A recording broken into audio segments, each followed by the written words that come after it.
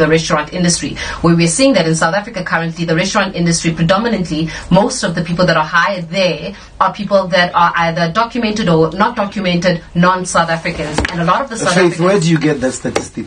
What's your source? Well, the last time even I've had the the Department of Home Affairs was here. I've had callers who have been listeners who work within the industry who said, Faith, unfortunately I work within people work in the industry. Let me tell you. People that work in the industry who the labor department would have been your go-to area. So what's interesting about South Africa is that majority of industries, they've got less than 10 dominating companies, whether it's mining, whether it's security, whether it's the restaurant, and so on, hospitality.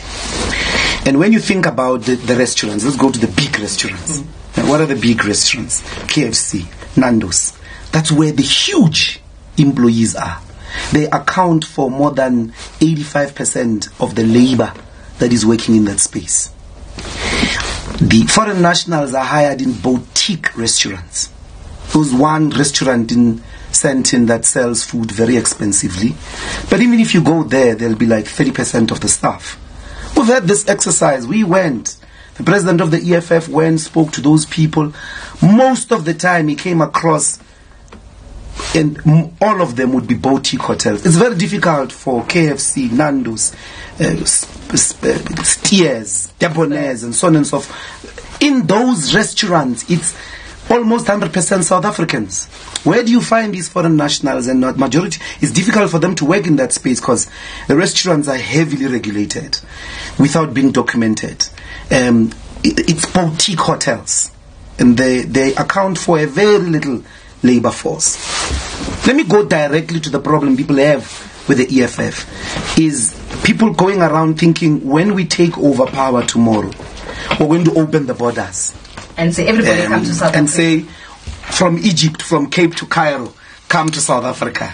That's not true. That is a fundamental misrepresentation of an important macroeconomic question. So regional integration. You will never be able to build an economy if you are not concerned about your neighbors. Dr. Ndlozi, just to touch on those issues and what is important for the EFF as people consider whether or not to trust you with their vote. Well, I'm completely flabbergasted by the hypocrisy of Herman Mashaba. Herman Mashaba spends 100% of his time convincing us of less than 2% of South Africa's economy. Less than 2%. We must take the spaza shops. Why don't we take your Oppenheimer's mines? That's where the economy is. Why don't you have the same balls when it comes to the major industrial hubs of South Africa? You know why? It's because firstly they are white owned and they are his funders. We must press amongst each other, fighting from the cramps that fall from the master's table. We're not going to join that table. We want the mainstream. The history of the township starts with the dispossession of the land to do business, the land to mine, the land to farm, the land for human settlement. I'm completely shocked. And I think it's important for that particular rhetoric to be exposed for what it is. You are not mobilizing us for the economy. You are not mobilizing us for the banks, for the financial muscle that is privatized and circulating only amongst the minority in the population. We want the real economy, and let me tell you, since 1955, the people of this country have always known that it's about the banks, it's about the mines. Do you know, Clement, the biggest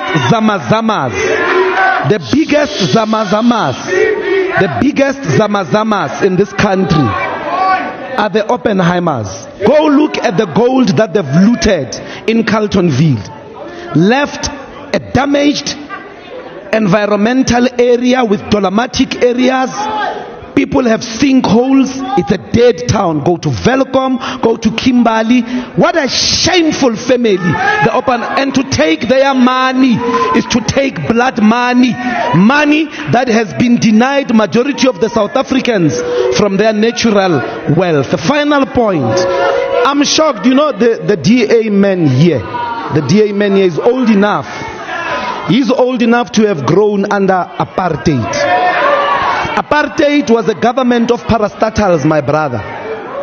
The Afrikaner population in the 1930s accounted for less than 7% of the GDP.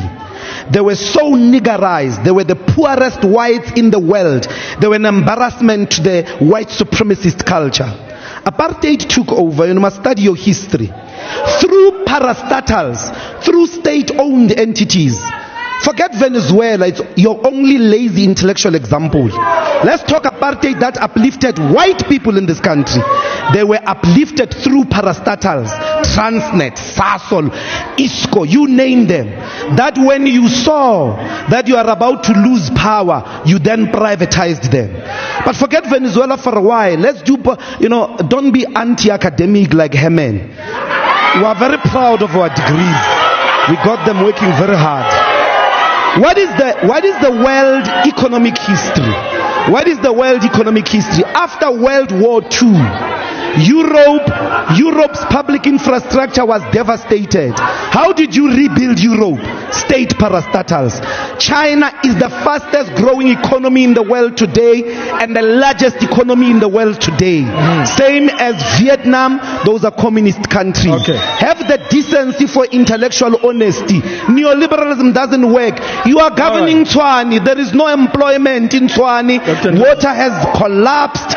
Services have collapsed because majority of the population there maybe is black. I don't know. Thank you very much. You are a failure as the DA. Zandile.